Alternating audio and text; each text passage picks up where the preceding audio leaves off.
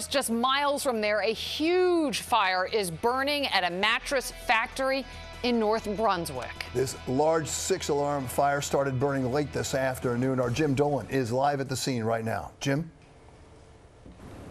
Well, Bill, and the information here has gotten even worse. This is more of a warehouse than a factory, and they store mattresses in there. Of course, everything in a mattress is flammable, but they also store construction material like wood in that warehouse. Of course, also flammable. This is now up to a 6-alarm fire.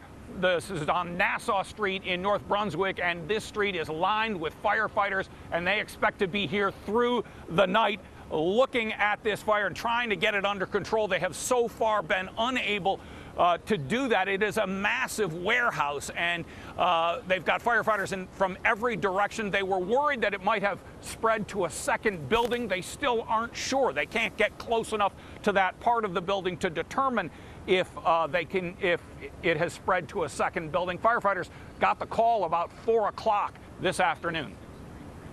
We received a call of just a reported fire in a building. Our patrol units arrived.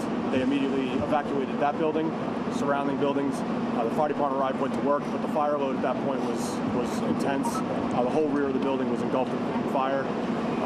Is it just the one building, or is it spread out?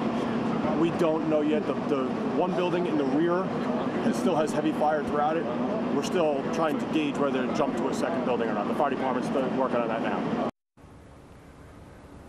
So we're back live now. Let's take a look at exactly what we're seeing on the ground here. Mark, if you show over there, you can see they're putting water on this fire from every direction, at least 5 hoses on this fire right now. And Mark, if you pan over through that thick black smoke that's been rising from this fire since about 4 o'clock this afternoon, you can see inside the warehouse. You see the light from the fire still burning out of control. Again, this isn't just a mattress warehouse, it's also a construction warehouse for construction material.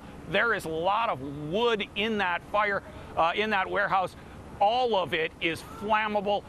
The fire department telling us they expect to be here through the night battling this blaze. Good news here, there are no injuries reported from this fire. Everybody got out in time.